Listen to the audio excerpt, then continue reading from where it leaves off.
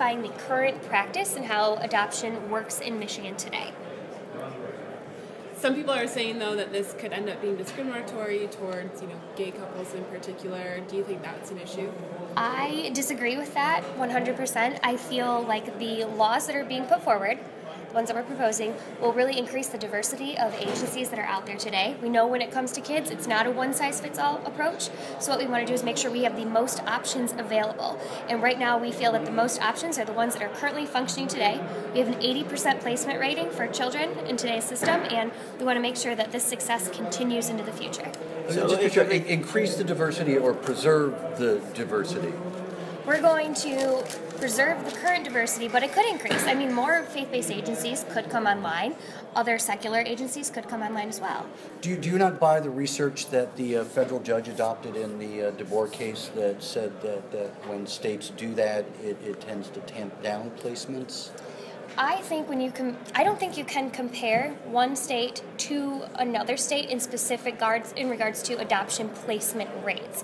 I think the populations are different. There's so many different things to consider with that argument. I think we need to look at Michigan's current system, how it's functioning, it's working successfully, and making sure we continue that into the future. Representative, if it is working successfully, why do this now? Codify it. Why not?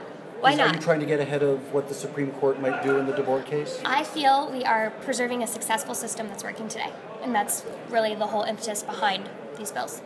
Is that a yes? That is my impetus for putting these bills forward, is to codify the current system that I believe is functioning and successful. Well, let me put it another way then. Do you think the fact that the case is hanging out there and what the Supreme Court might do adds to the urgency of getting something like this done? I am trying to ensure that the current practices are allowed to continue into the future because it's a successful practice.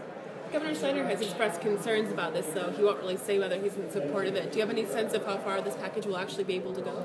I am confidently optimistic that it will go pretty far. I'm confident that we will definitely get it out of the House. And, the governor is entitled to his opinion, and I look forward to working with him if he has any concerns. Did he tell you he would sign it? I have not asked him specifically. So do you see any specific threats to the current system as it's functioning now? Do I see any threats? The current system is functioning and working. Do I see threats coming? There could be threats in any manner. There could be anything that comes up. I know we're operating under a specific circumstance right now, and I just want to make sure that the current system that is functioning today, providing a diversity of agencies, continues into the future. Reconcile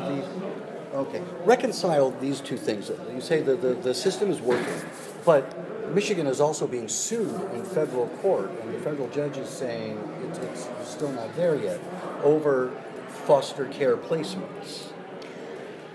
Like I said, the whole point of these bills is to preserve the current system that's functioning and successful today. We're putting Michigan's children first. I have not read that case.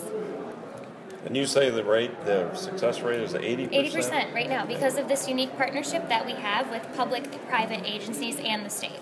And is there a concern that more faith-based adoption agencies might be reluctant to participate now because of the lack of this protection?